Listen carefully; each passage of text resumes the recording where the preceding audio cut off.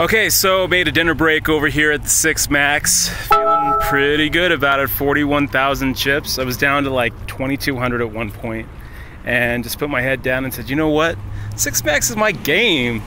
So got a little lucky at one point when I flopped a set. And a guy with an overpair decided to shove into me.